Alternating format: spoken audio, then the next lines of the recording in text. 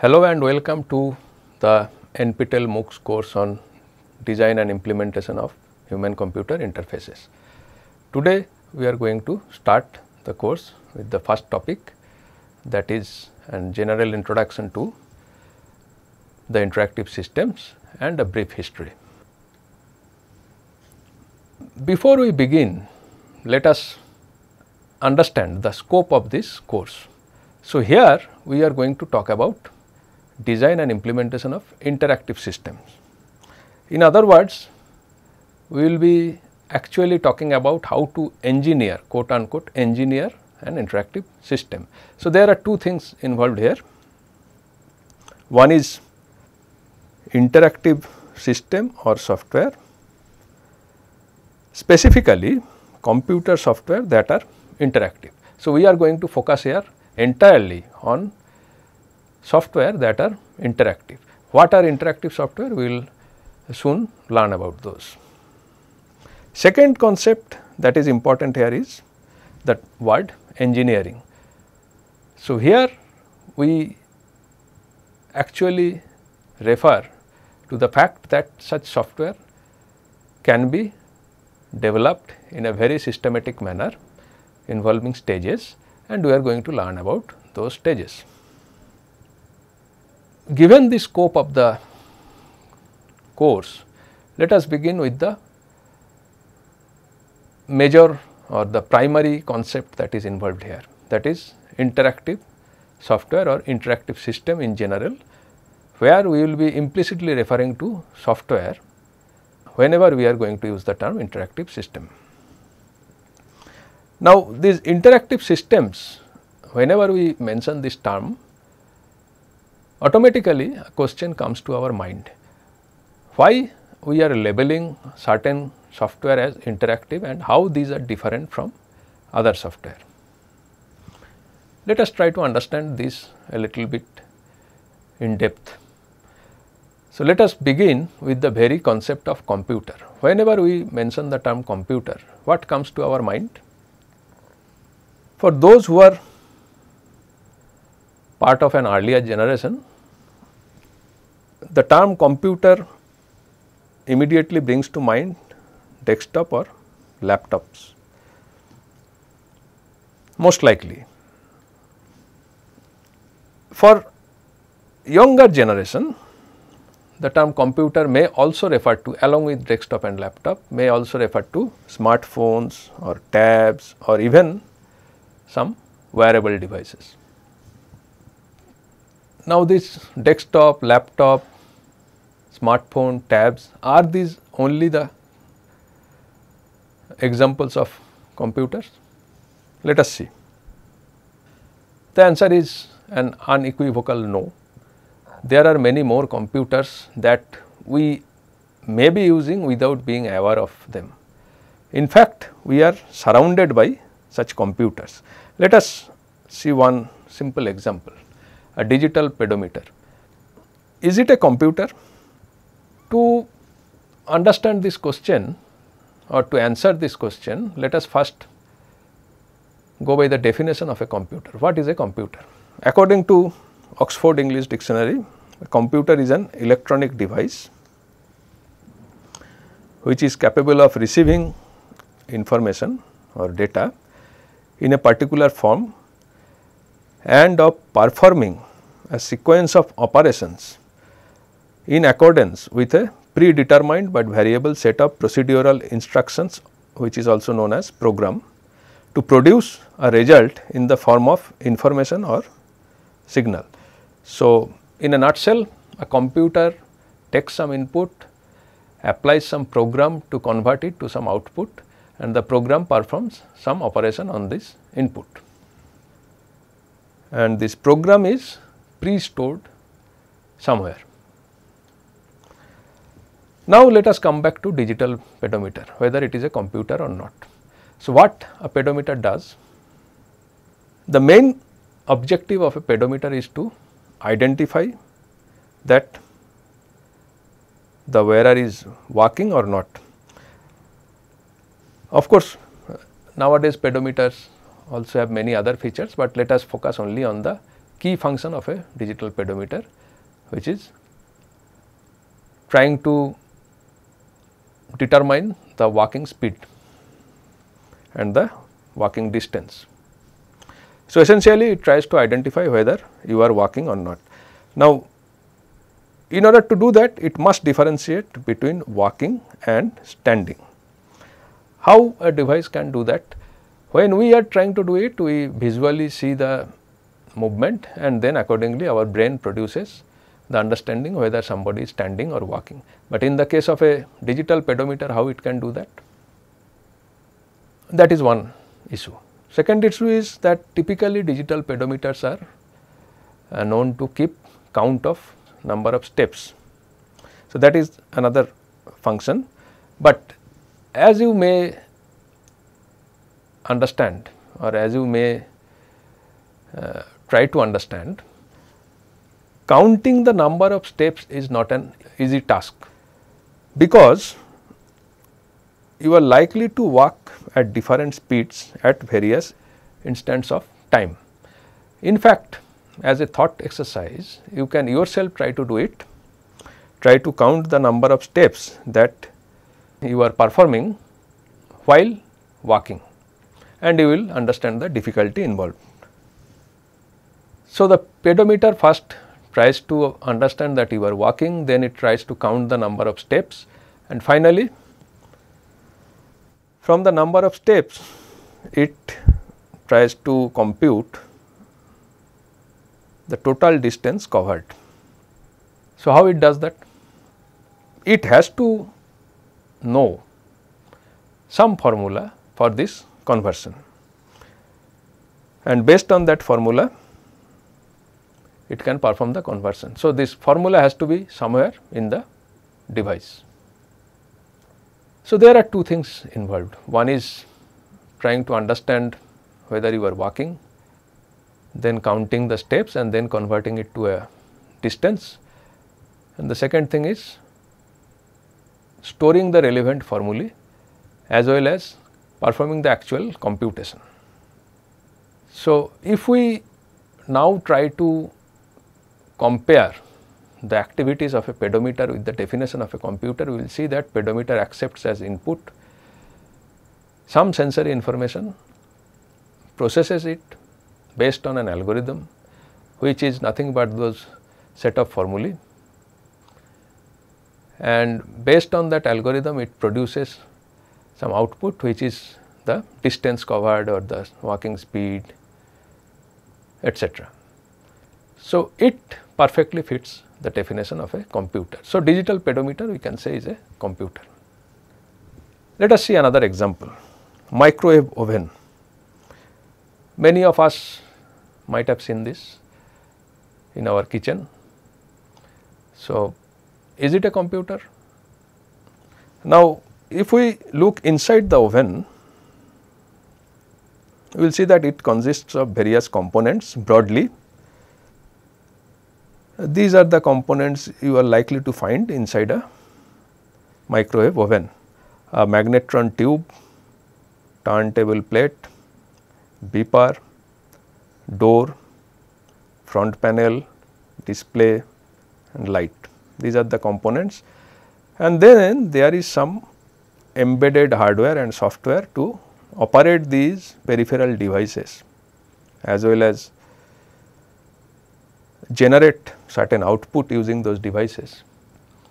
So, here also we can see that it receives some input, say for example, input from this front panel in terms of temperature, duration, then it produces some output on the display as well as some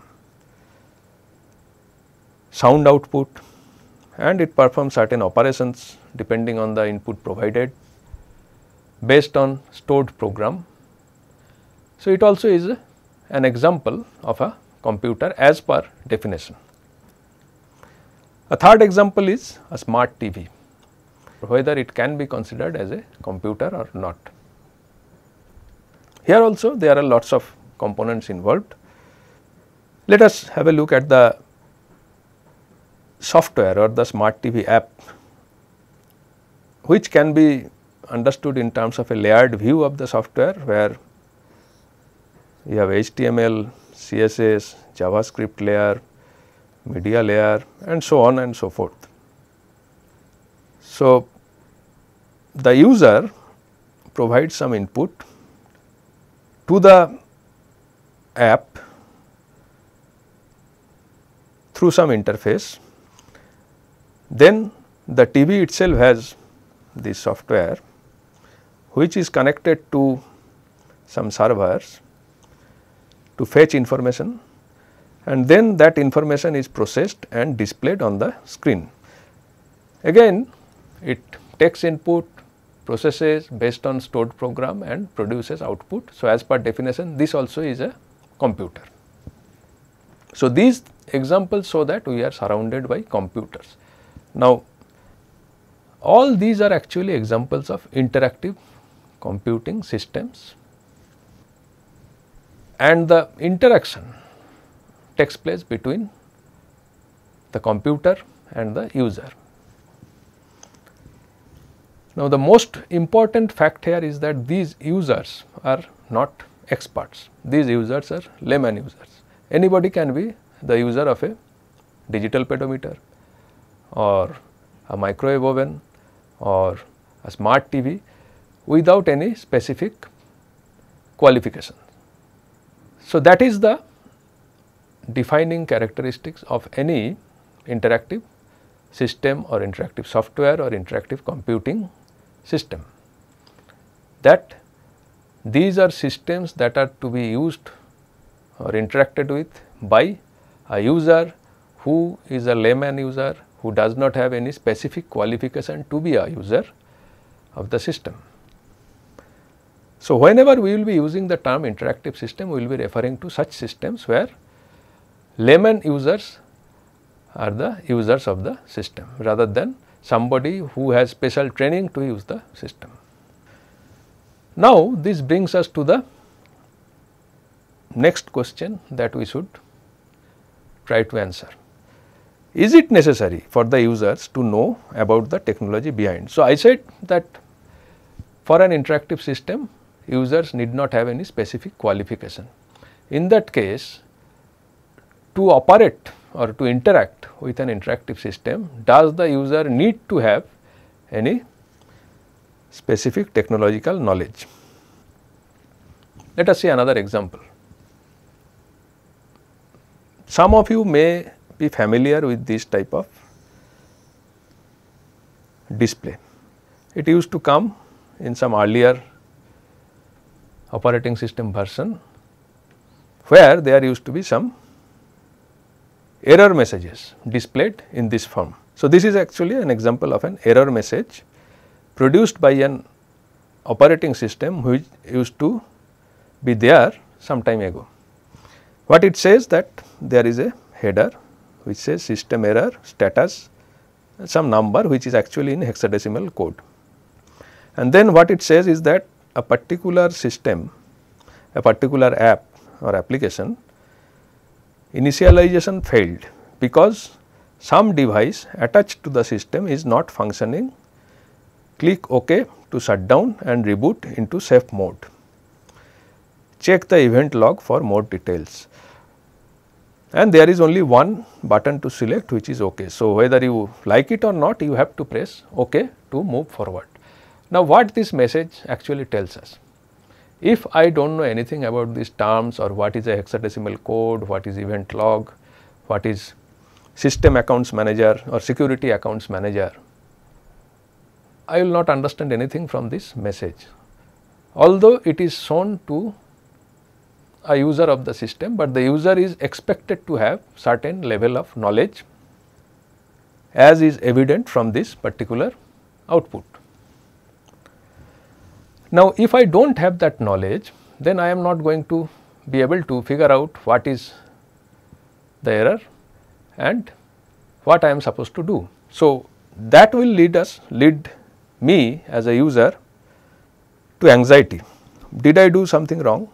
What is that wrong thing I did? How to get out of it? And should we refrain from performing any more things so that such error messages do not come again and again.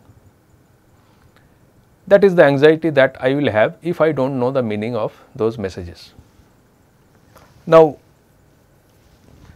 this anxiety or these type of confusions in the mind of the user may lead to the loss of motivation, which is very important, loss of motivation for further use. In effect, this will make the user think that such systems are not for me to use, so rather I should not use it, which actually will defeat the whole purpose of making the system used by the users. So, these concerns where we want to avoid the user being forced to lose motivation or being forced to have confusion because certain knowledge is not there, these concerns actually brings us to this important concept of user-centric design. The principal objective for interactive systems should be that the system should not force users to learn about the underlying technology. That should be the guiding principle for any interactive system. Otherwise, the user will not be motivated to use the system. So, accordingly the system should be designed. Now, the main concern here is how to design the systems so that users find it easy to use. So, that is the main challenge to a interactive system designer. In order to have a better understanding of this challenge, let us discuss an example system which is ubiquitous, most of us have seen it. This is an example of a TV remote control. Now, probably all of us have used one of such remote controls. What are the activities that are typically done with such a device? We can control brightness, contrast, gamma correction and many more things with the device. We can input a channel number, typically 3 digits, but it may be different in different locations, to select a particular channel. We can control voice level. We can do certain other things like watch movies from external devices attached to the TV, or watch or view photos or watch videos from our digital camera after attaching it to the TV. And all these things we can do by interacting with the TV through this remote control. So, in the example remote control that we are discussing, let us see which portion deals with which of these activities. Now, this top region shown in red circle typically has buttons for channel change, volume control. Additionally, it also has couple of buttons for changing input source as well as power on off button. There is another group of buttons in the middle of the device which are used occasionally to navigate various menu options. And finally, there is a third group of buttons which are rarely used. Actually, many of us may not even be knowing what are the purpose of these buttons, what are the purposes of these buttons, because either we never used them or used them so infrequently that we forgot. So, among these 3 groups, the first one involving buttons for channel change or volume control is likely to be the most frequently used group of buttons, whereas the third group of buttons is the least likely to be used buttons. But the thing is that in the same device all these buttons are provided. So, this third group actually supports many more functionalities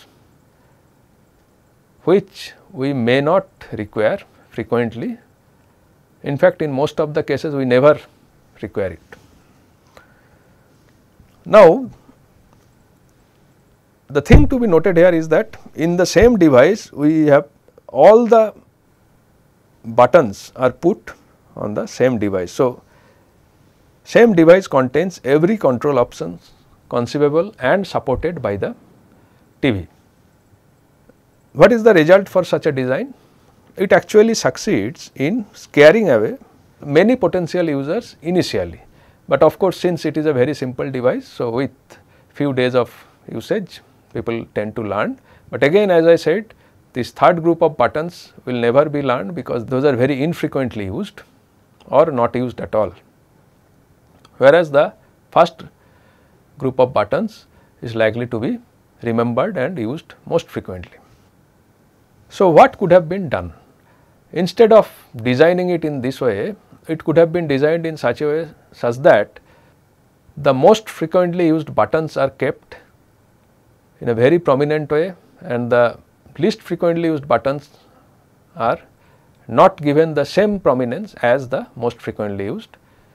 That would have probably emphasized the relative weight of the or relative importance of the buttons to the users, and accordingly the users would have tried to learn them. So, this example tells us that user centric design is very important, where it refers to the process to design products which are computers in which the user's needs and expectations are taken care of by considering their characteristics. So, we should know who are the users of this remote control. So, likely to be everybody. What are their needs and expectations? As I have already mentioned, mostly they require this first group of buttons. So, accordingly we should have designed, and we probably should have kept the other buttons not in a very prominent position, so that the users would not have been intimidated by the presence of so many control options. So, this remote control we can think of as an interface to the television rather than the TV itself. Now, if we again consider this example, so since user centric design is our focus, so if we again consider this example, let us try to understand what we are trying to design, what we are trying to do differently, so that this product becomes user centric. Now, the remote contains buttons which we can call as elements of the interface to a computer, which is the TV. That is the first thing to note. Second thing is, these buttons are placed in a particular way which actually defines a geometric layout of the interface. That is the second thing to note, a geometric layout of the interface. Then when we interact with the TV using the remote, for example, to select a channel, we visually perceive the system state and its change from the TV screen or from the display. So, that is the third element of an interactive system. And finally,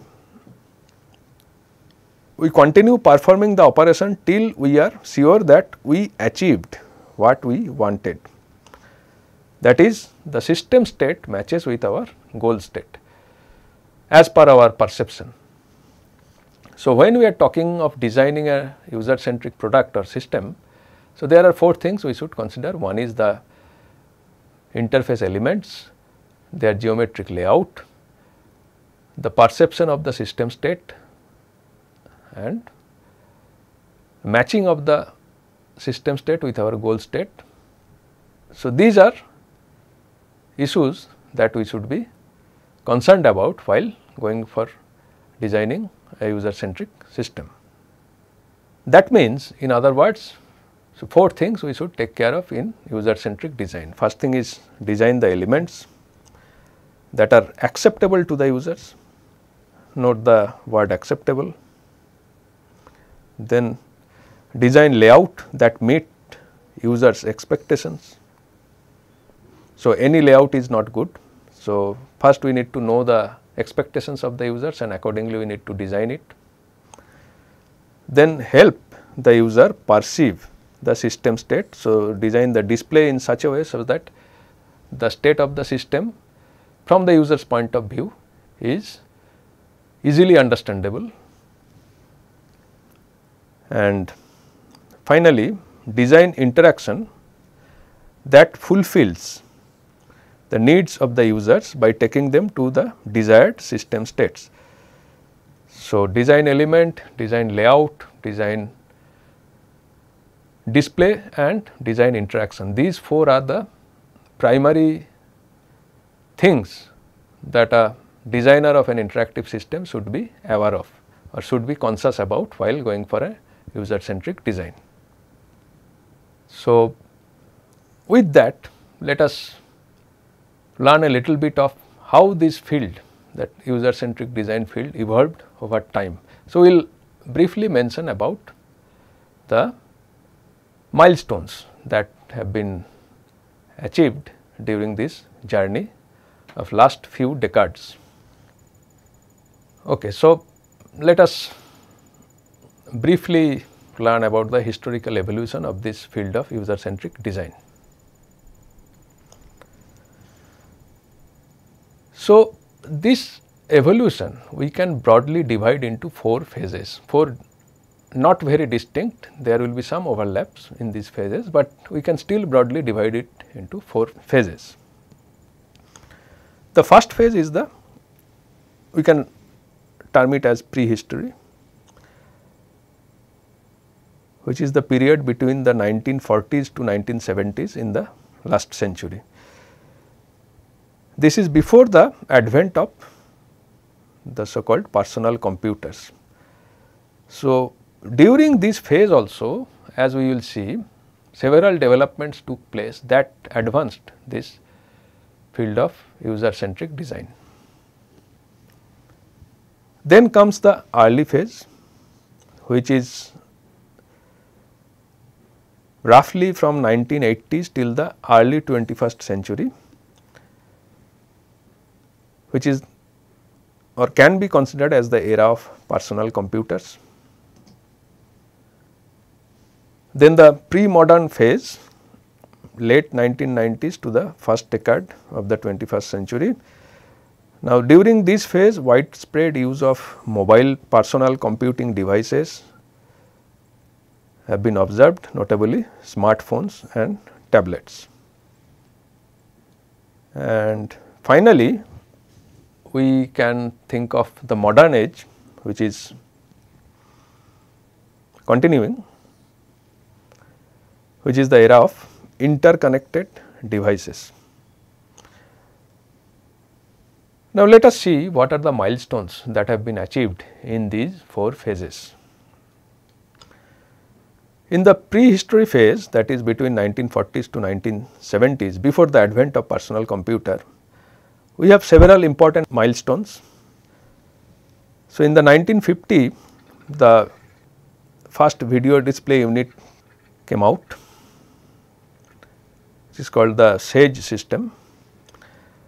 Then in 1963, one interesting system was developed called Sketchpad by Ivan Sutherland.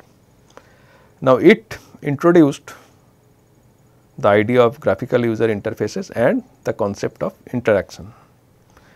Then came the online system or NLS, proposed by Engelbart and team in 1968, which introduced an important interaction device which is ubiquitous, the mouse. The release of the first commercial microprocessor named Intel 4004 happened in 1971, which revolutionized the computing landscape. And finally, in 1972, one product was developed, although it was not commercially very successful, the Dynabook by Alan Kay, which is a precursor to the personal computers. As compared to this phase, the early phase had less number of milestones. It primarily consists of the early personal computers, Xerox Alto, which came in 1973, then Altair 8800, 1974, Apple I, 1976 and Apple II, 1977. The most impactful development happened in 1981 with the advent of IBM PC or personal computer. Then Xerox Star in 1981 also introduced the concepts such as graphical user interfaces, then WYSIWYG or what you see is what you get concept, then the idea of metaphors, which have profound impact in the development of user centric systems. Almost at the same time in 1982, the concept of direct manipulation came into being, proposed by Ben Shneiderman. Then Apple Mac was released in 1984, again another important milestone in that phase. The idea of World Wide Web came about in 1989 and the first web browser was developed in 1993. So, all these actually have profoundly impacted the advent of the user centric design area. In the pre-modern phase, we had Palm Pilot in 1996, which is the first example of a successful mobile device. Nokia 9000, which came in 1996. Then in 2008, Android 1.0 was released, which revolutionized the smartphone landscape. Also during this period, other smart and intelligent consumer electronic products proliferated, which again affected the advent of user centric design field. Finally, we came to the modern phase. Although in this phase the smartphones are still there, but the main landmark event that happened is that now we are no longer talking about personal devices, a single device. Instead, we are now more concerned about connected devices in an ubiquitous computing environment, where the devices are connected to each other to give better experience to the user. Now, this term was first proposed by Mark Weiser way back in 1991, and during this period some other related developments happened which are closely related to each other, namely the development of Internet of Things, or rather the development of the concept of Internet of Things by Kevin Ashton in 1999. Then the cyber physical system concept or CPS by Helen Gill in 2006. All these refer to the idea that now the idea of personal computer has been changed from one user one computer to one user many computers, where computers are not treated as computer, rather they are treated as any other real life daily objects, and we just use them like we use any other objects in our daily life. So, we are actually using computers without being aware of the fact that they are computers. Now, this conceptual change happened in this modern phase, which is still going on. So, with that we have come to the end of this first lecture. To recap, here in this lecture we learned about what is an interactive system, how it is different from other systems, what are the issues that we should be aware of while going to design an interactive system, and what is the basic idea of user centric design. and a brief historical evolution of the field of user-centric design. The material that I have covered today can be found from this book. Have a look at chapter 1, section 1.1 to 1.3. So, that is all for today. See you in the next lecture. Thank you and goodbye.